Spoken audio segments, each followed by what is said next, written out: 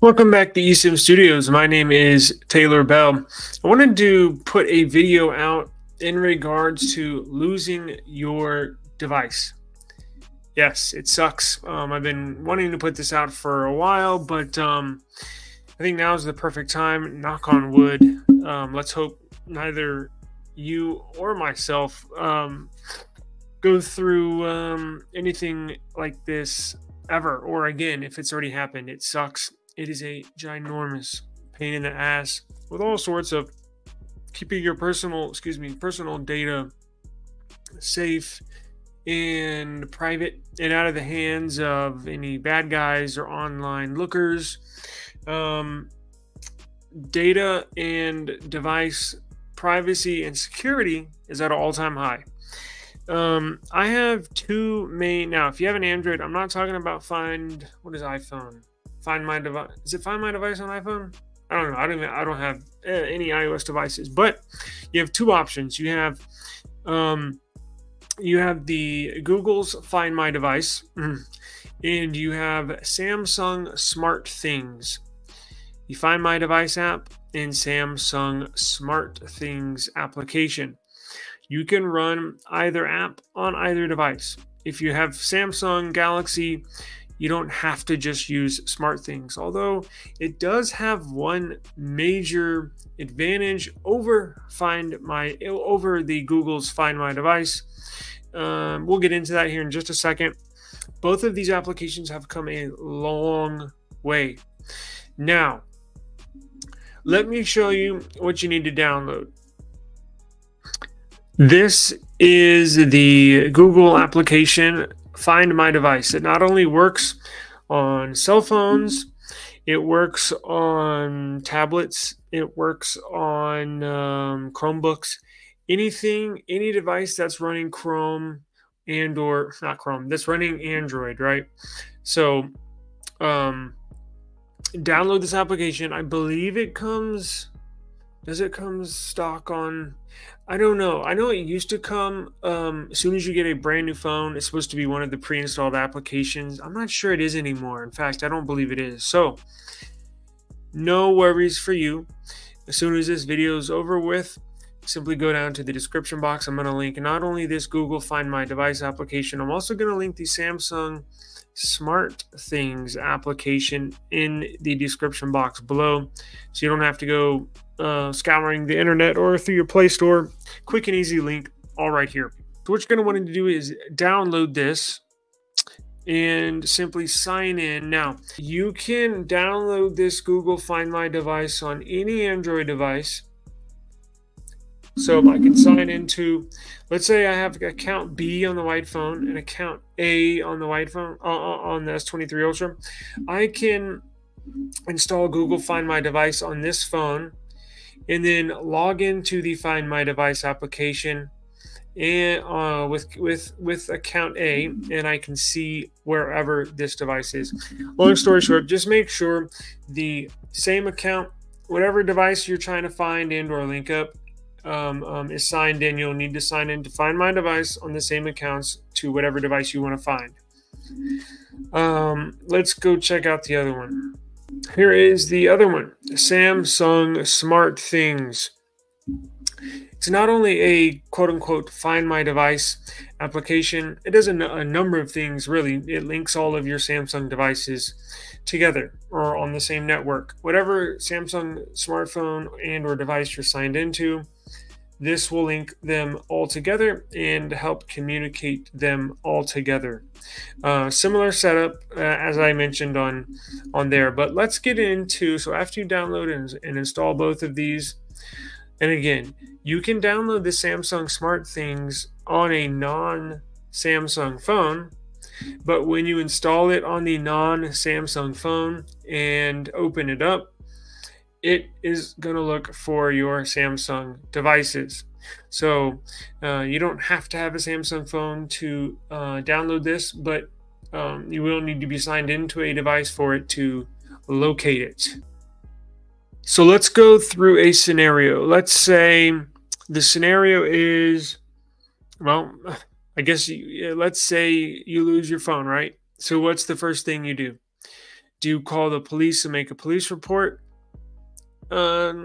Maybe, but do you try to call and or text that number to ask for it back, right? I'll give you a reward, this or that. I know I've known that's happened in the past. That would be part of it, but in my opinion, the absolute very first thing I'm doing if you lose a device is I'm locating, if you know somebody stole it, like let's say purse snatcher, let's say your mom, right? God forbid, she's walking out of a grocery store and a bad guy runs up, snatches her purse and runs off. Like you physically see a theft, or she does it happen, where they're going to take her purse and you know they're going to go through her stuff. I would immediately, in any scenario, I would open one of these apps that you have, that you're signed into, because you can not only lock these devices down where they have to input a screen, a pin or screen pattern to get into the device. I would do that if you just lost it, right? You don't know where it is. It could be totally fine. Nobody stole it. Nobody could even have it in their possession. It could be sitting on a counter at Best Buy, right? That you forgot.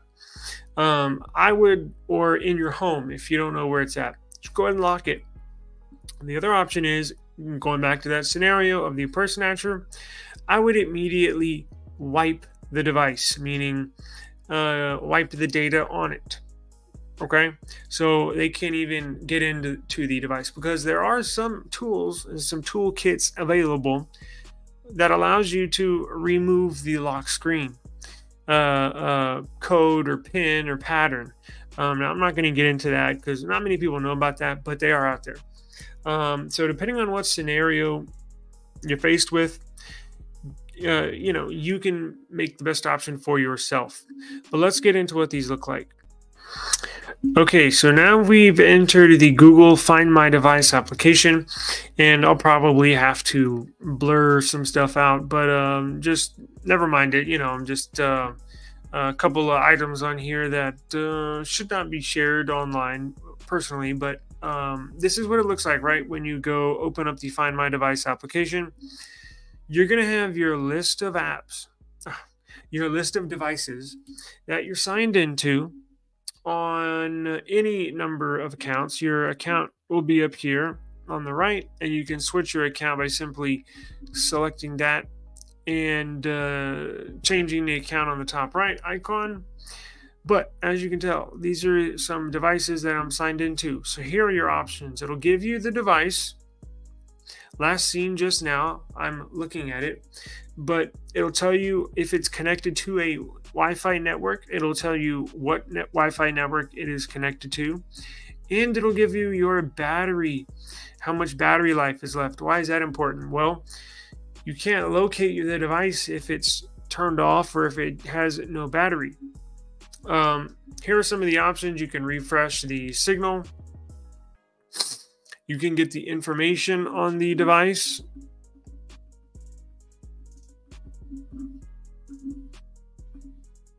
Device information, the IMEI, first registered, meaning first signed in to the Find My Device application.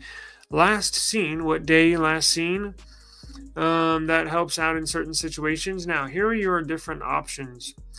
Play a sound. Device will ring for 5 minutes, even if set to silent. I'm going to ring a device for you here to let you know what it sounds like. Secure device.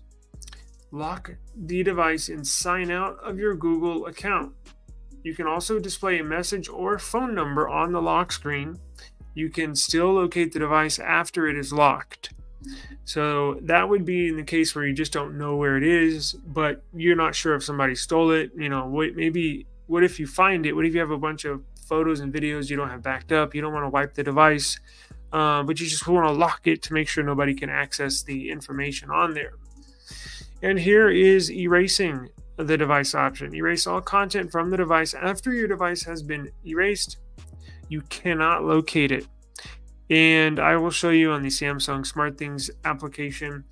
You are able to locate, well, we'll get into it. The Samsung actually has one or two more features which I prefer, but it's up to you. You may not have a Samsung device. What does this do? This gives you full screen view, feedback, help. What else we got? Is that it? So let's ring my S23 Ultra. Hopefully, let me turn the. I think it'll play if the volume's all the way down. Let's try it. Volume's all the way down. Play sound.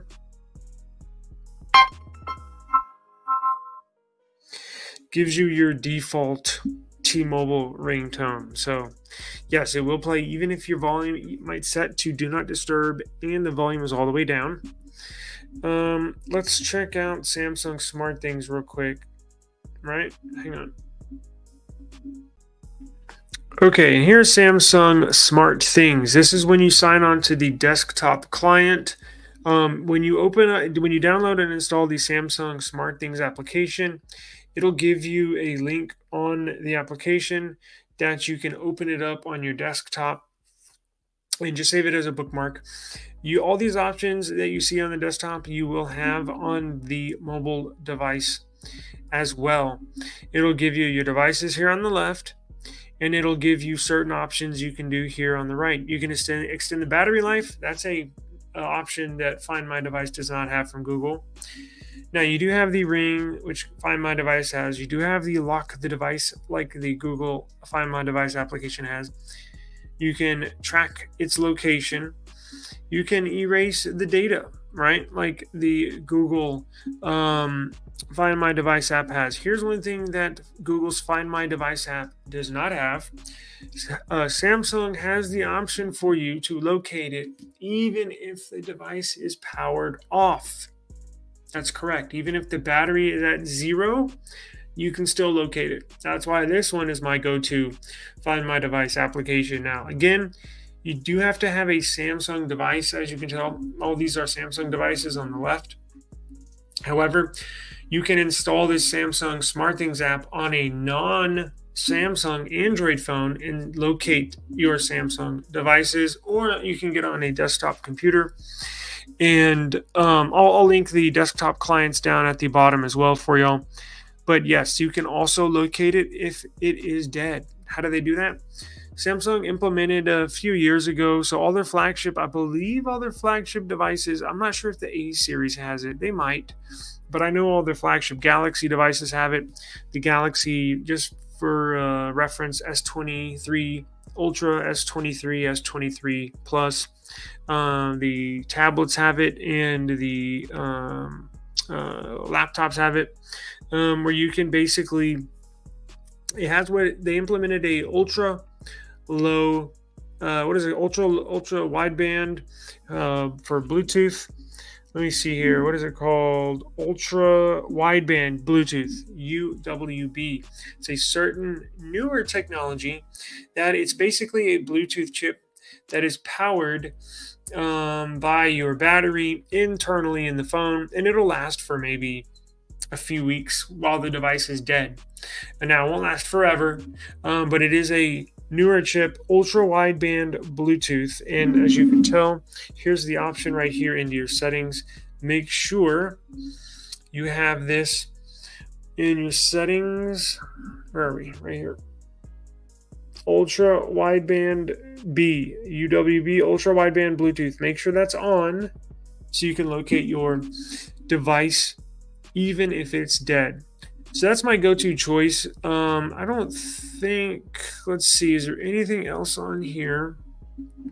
So depending on what your scenario is, you can refresh the data over here. Depending on what your device is, you can choose which app's for you. The Samsung one is the best one. I'm always busy, sorry.